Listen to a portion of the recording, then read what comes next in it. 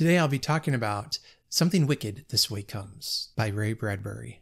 I recently did a buddy read with Mitzi from Mitzi Reads and Writes and Alice from Alice and the Giant Bookshelf.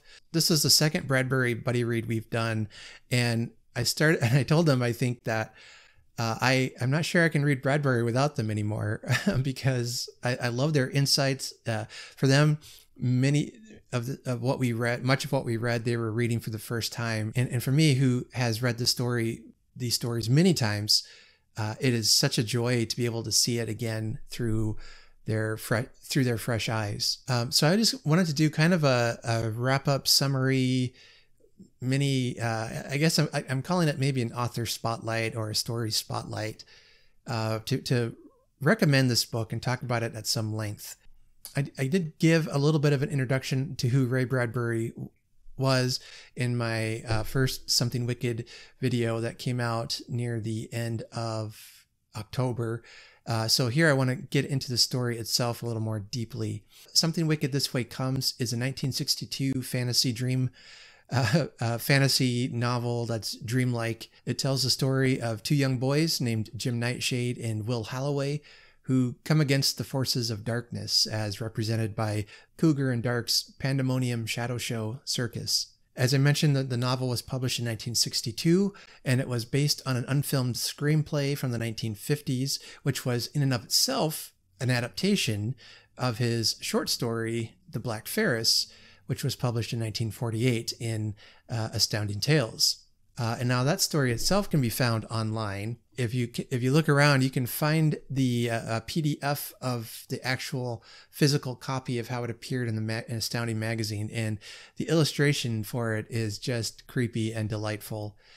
And I want to read to you the opening paragraph of The Black Ferris. It says, "The carnival had come to town like an October wind, like a dark bat flying over the cold lake, bones rattling in the night, mourning, sighing, whispering up the tents in the dark rain. It stayed on for a month by the gray, restless lake of October, and the black weather and increasing storms and leaden skies."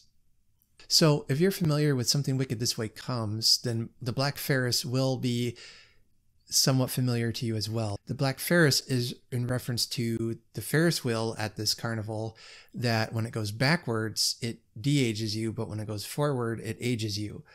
And that theme is then played around with and reinvented as the carousel that's found in Something Wicked This Way Comes. So after he had this book published in the story, The Black Ferris, published in 1948, around the mid-50s, Ray Bradbury wanted to make a movie with Gene Kelly, the famous actor, singer, dancer, which I'm not sure that would have been a good fit, honestly, but maybe there's something about Gene Kelly I'm missing. But I know Bradbury was a big fan of Kelly, and when you're famous, why not want to work with people that you love and appreciate? But he worked on the script and took it from the story The Black Ferris to Something Wicked This Way Comes. But unfortunately, the script was never made into a film. And so in the early 60s, he then turned it into a novel, which is the novel that probably that many of you have read. I know several of you were reading this as well this month. And that in turn finally became a movie in the 1980s. I think Jonathan Pryce plays in it, plays Mr. Dark, who is one of the characters, the head of the Cougar and Dark's Pandemonium Shadow Show, and is one of the creepiest villains I've ever read at least in young adult literature. So that's kind of how the book itself came into existence. But the inspiration for the story goes even farther back. To read an article that Bradbury wrote on his website back in 2001, and he was telling about the story of how he really became inspired to write.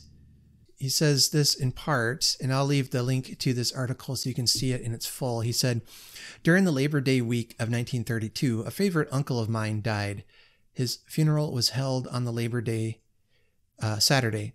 If he hadn't died that week, my life might not have changed, because returning from his funeral at noon on that Saturday, I saw a carnival tent down by Lake Michigan. I knew that down there by the lake in his special tent was a magician named Mr. Electrico. Mr. Electrico was a fantastic creator of marvels. He sat in his electric chair every night and was electrocuted in front of all the people, young and old, of Waukegan, Illinois. When the electricity surged through his body, he raised a sword and knighted all the kids sitting in the front row before his platform. I had been to see Mr. Electrico the night before. When he reached me, he pointed his sword at my head and touched my brow. The electricity rushed down the sword inside my skull, made my hair stand up, and sparks fly out of my ears. He then shouted at me, "Live forever." I thought that was a wonderful idea, but how do you do it? The next day, being driven home by my father, fresh from the funeral, I looked down at those carnival tents and thought to myself, the answer is there. He said live forever, and I must go find out how to do that. I told my father to stop the car. He didn't want to, but I insisted. He stopped the car and let me out, furious with me for not returning home to partake in the wake being held for my uncle. With the car gone and my father in a rage, I ran down the hill. What was I doing? I was running away from death, running toward life. So when he continues on, he tells the story. When he gets to the carnival, he meets Mr. Electrico again, and he introduced him to some of the people at the carnival. There's the illustrated man, the fat lady, the skeleton man, all those characters you'd think of in your typical sideshow circus experience. As they were closing out their time together at the circus, and so Mr. Electrico tells him the story of how he believed that Bradbury was actually one of his friends who died during World War I in 1918 in France. And that he says that even though you're here, you're in a new body, you have a new face, but your soul is the soul of my friend. And so as he was leaving the carnival that day, Bradbury said that he was crying as he stood by the carnival and the carousel and watching the horses going round and round to the music of beautiful Ohio. And he said, standing there, the tears poured down my face, for I felt that something strange and wonderful had happened to me because of my encounter with Mr. Electrico. And so the next day, he moved from Waukegan with his family to Arizona, and he began to write, he said, and he began to write full time when he was 12 years old. He said, I have written every single day of my life since that day, 69 years ago, and that was in 2001. And he concludes it by saying, I have long since lost track of Mr. Electrico, but I wish that he existed somewhere in the world so that I could run to him, embrace him, and thank him for changing my life and helping me become a better writer. So that was a significant story and event in Bradbury's life that some question if it really happened or not, because there's just not any evidence that there was ever this carnival in that area at the time. But that was back in 1932, not records perhaps weren't being as kept well as they are today. But that's a classic example of Bradbury taking things that happened to him in his life and working them into stories. Ray Bradbury is certainly more well known as a writer of short stories. In fact, I want to remind you that we are doing a Ray Bradbury short story club right now, and we're reading A Sound of Thunder this month, the month of November. So if you want to join in with us on that and discuss that, go to the Discord page that's linked below, and you'll see that there's a page for the Ray Bradbury read-along. By the time this video comes out, we'll be in the stage where we can discuss spoilers. So I am really looking forward to that. Anyway, Bradbury was a mighty excellent short story writer.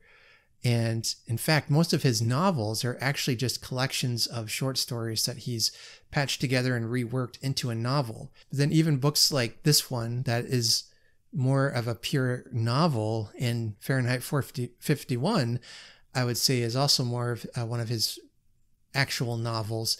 They in of themselves are inspired by short stories that he wrote years before. So I want to discuss a little bit about the book now and what this book really meant to me. So there will be some mild spoilers ahead. I'll try not to in future videos where I do a deep dive into a book, but this one I need to talk about a little bit of spoilers, so I'll try to warn you. But for right now, I'll just talk about the introduction. The book opens with Jim and Will being visited by a lightning rod salesman who warns of a storm coming, and that Jim will need the lightning rod for his house to protect him, to keep him safe. With that begins this creepy story of this buildup of some storm that's coming and darkness is coming. And then the carnival, Cougar and Dark's Pandemonium Shadow Show arrives, and they are luring adults into the circus with promises that have very bitter consequences to them.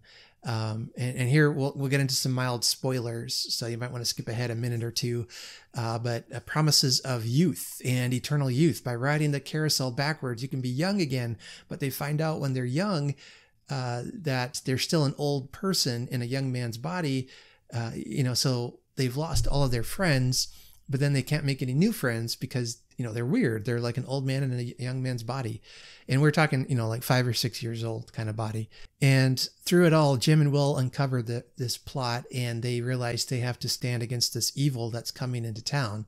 One of the characters of the story that I absolutely love is Will's dad, Charles, we find him kind of going through a midlife crisis. He's an older parent. He feels like he's not a good father because he's not young enough to run and play with his son. And the fact that his age has been preying on him, and the circus tries to tempt him to making that deal that he becomes young again. And so these people that have been made young, since they are now outcasts, they have nowhere to turn but to the carnival and to Mr. Dark. So he's trapping them into serving him at this circus. Now, there are many good scenes in the novel, and that's where Bradbury really shines. And you see his strength as a short story writer coming into that. That's something I picked up recently from a podcast I was listening to by Phil Nichols. It's called Bradbury 100, and I highly recommend that podcast.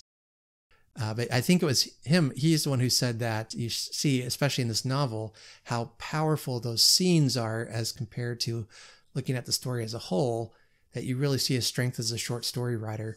One of my favorite parts is pretty much any scene with Will Halloway and his dad, Charles. And those father and son scenes just really resonated with me.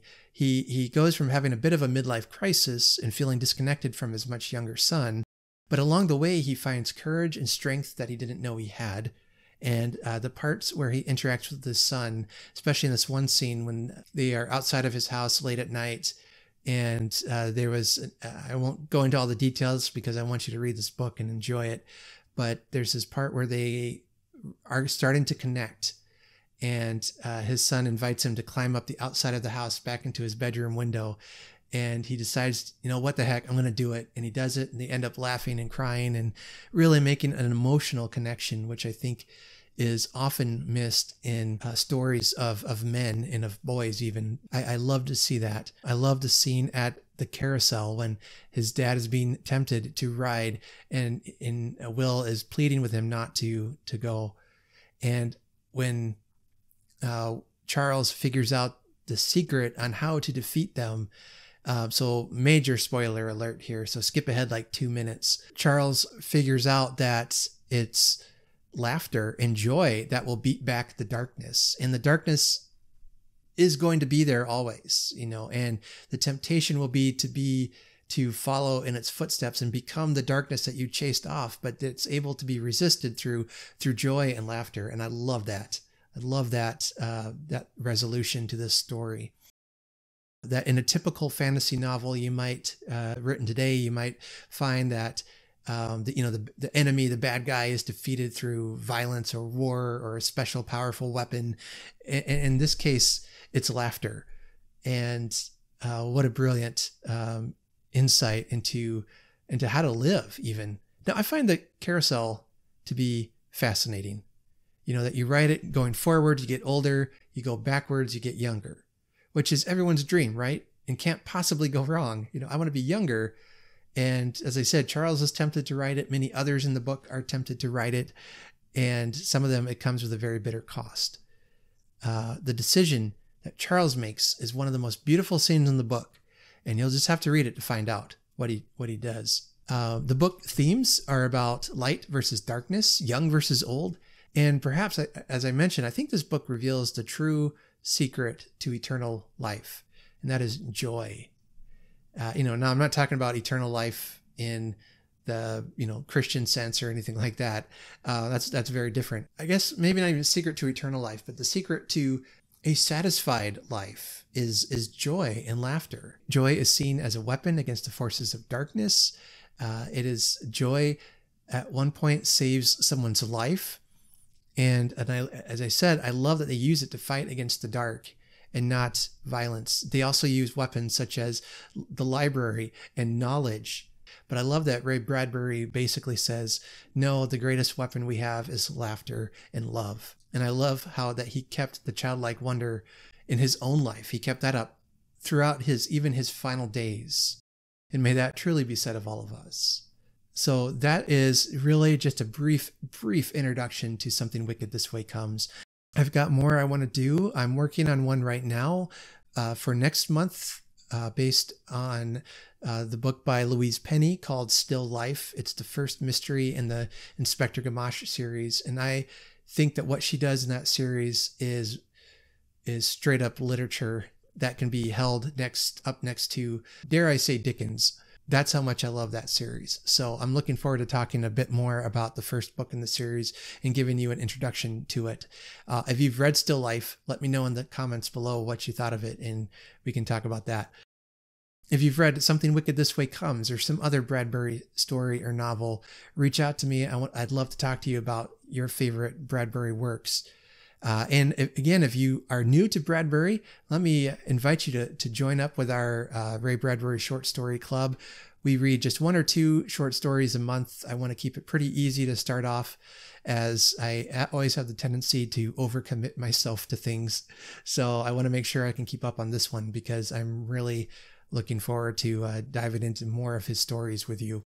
And so you can keep a lookout near the end of November. I will have a video out with us talking about the story and what we learned and all that good stuff about A Sound of Thunder. I hope you have had a chance to read Something Wicked This Way Comes. If not, get it on your TBR, especially October, November time of year where it's dark and gloomy. It's the perfect time to read. All right, that'll wrap up my rambling video here for today. I want to, again, just thank Mitzi and Alice for walking with me through this novel. You both had such great insights into this novel, that some things that I've overlooked, and I know I was able to bring up some things that you hadn't realized, and it was just a mutual wonderful experience. So I'll make sure to link their channels down below if you don't follow them. And so until next time, live forever. Take care.